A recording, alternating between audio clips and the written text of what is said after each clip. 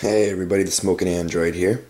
I'm sure you're all wondering why we're staring at my coffee maker and a tub of rice.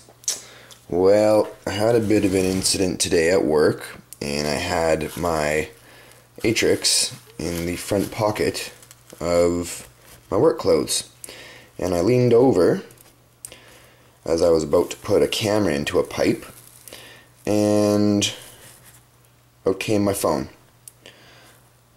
So I'm doing a before and after. I found this on the internet, and a bunch of friends told me that the rice works best, and so I wiped it down as best I could. Immediately after I got it out of the water, I took out the battery. But so it's been in here since about 5 o'clock this evening, and I will put the battery in, which I have drying here. Put the battery back in, trying to get that back in there. Anyways, put the battery back in tomorrow or the next day, make sure it's totally dry. So anyways, I will continue the rest of this video and see if it works in the next part, or I'm actually going to add the next part into the same video. I'm just getting caught up with all the guides I've been doing lately. Alright guys, hopefully all works, and worst case scenario, I have to use my insurance plan with my carrier, and hopefully they'll give me a new one for cheap. Okay guys, we'll check back in a bit. Alright guys, exactly 48 hours later, going to attempt and hope that dried out my phone enough. A little bit of rice in the speaker thing. I'm just going to try and get that out in a second. Got the rice out, and everything looks dry, I guess. So I'm going to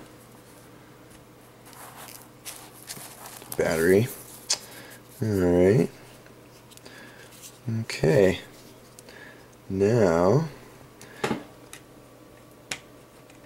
just going to pop my SIM card in.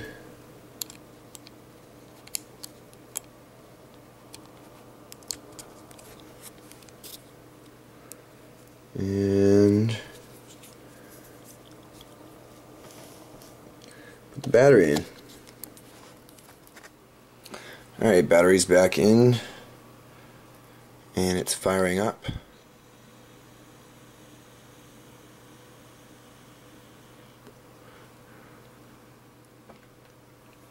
Alright guys, so got it going, powered it up, and it is literally, my hope, just the same as always.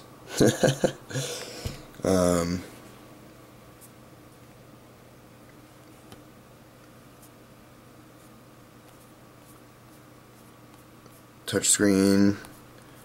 I'll just do it wrong. There we go. Everything looks normal. See what happens when we get it going with some games and it starts heating up. Hopefully everything's fine. Anyways, there we go guys. Yeah. Looks like I can keep making videos for a little bit. Oh well, at least I had the insurance plan. Later guys.